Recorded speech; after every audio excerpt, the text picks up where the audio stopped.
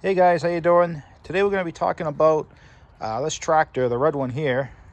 And this tractor, I think, holds the record for the one I've owned the least amount of time and I'm getting rid of. I'm going to go over why I'm getting rid of it and so on. So the history on this is I acquired this back in late November, early December, and it didn't run. I brought it home and did a little bit of repair work. It was mostly the usual stuff, dirty carburetor, dirty spark plug, stuff like that. But I liked it because, you know, it was my first venture into a standard transmission, as opposed to the hydros on the Cub Cadets.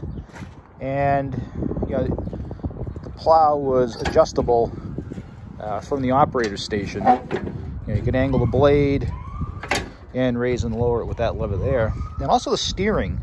Man, I really like the steering on this. It's really smooth. A lot less effort to turn it than the Cub Cadet.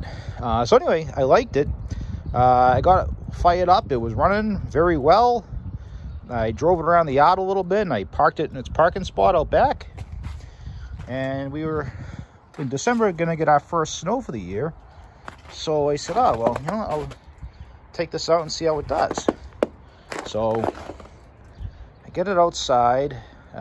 You know, outside its little spot, and you know, do all its prep work and got it ready for the snowstorm. Well, the snowstorm comes and it doesn't fire up at all. It doesn't even turn over.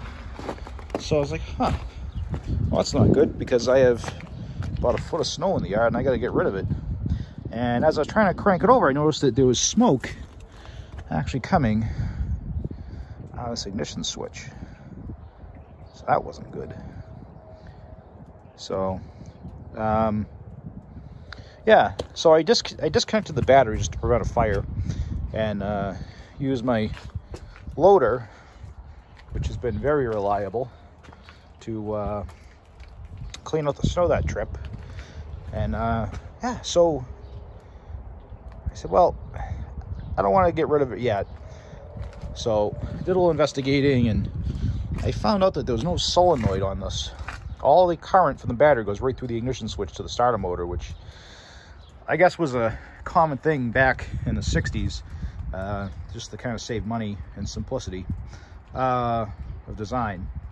So anyway, I said, well, that's not proper. So I went to iSaveTractors.com, ordered a solenoid for it.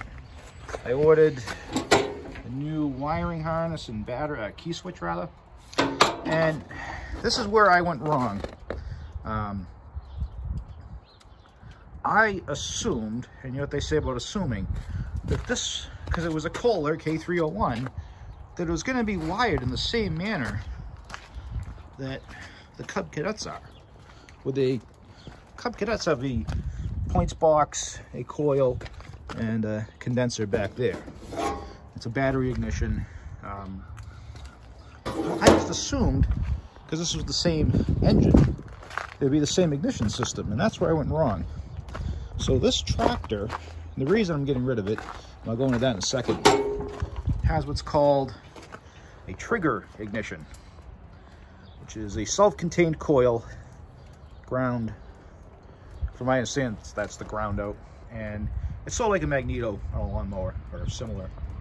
I think there's a little bit of difference, but so I looked on forums, and you know, this fell out of favor quickly.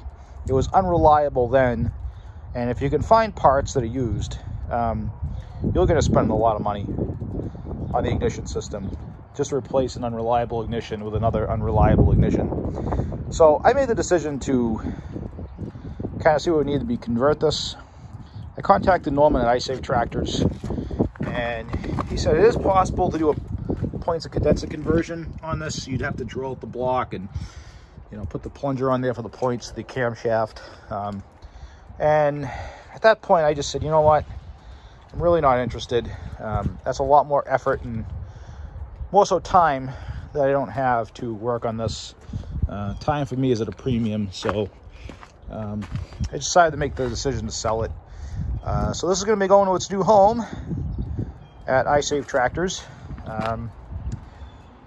Going to be offering this one up, and and hopefully he can do the video, which is I guess why he wants it, on how to do the points and condenser conversion. So like I said, when I had it running, it was a good running engine, lots of compression. You know, I like the actual tooth starter as opposed to the belt starter that's on the starter generator that's on the Cub Cadets. You know, it turns over fine. I mean, I wired it correctly. It just won't ignite because when I put the 12 volts DC into that coil, like I wired it as a as you would a battery ignition, I ended up frying the coil, so whatever life was left in it is gone. So, but yeah, just giving you an overview of this 1969 wheel horse Raider, and why it's the shortest lived tractor I've ever had. I'm not opposed to them. It was a decent little unit when it ran around the yard, and I pushed some rocks and leaves with it, but that's the solenoid I added. I was going to make that look a lot prettier when I actually got it running and had him in it. Probably put a cover or something over that. But it's not going to happen now. She's going to be out of here pretty soon. So anyway, guys, thanks for watching this channel. And if you like this content or any of my content, please like and subscribe to my channel. Also hit that like button to this video. That helps spread these videos around, and you know, it makes me get a little more attention, and that way I can produce some more content. Anyway, guys, thanks for watching. Be safe. Have a good day.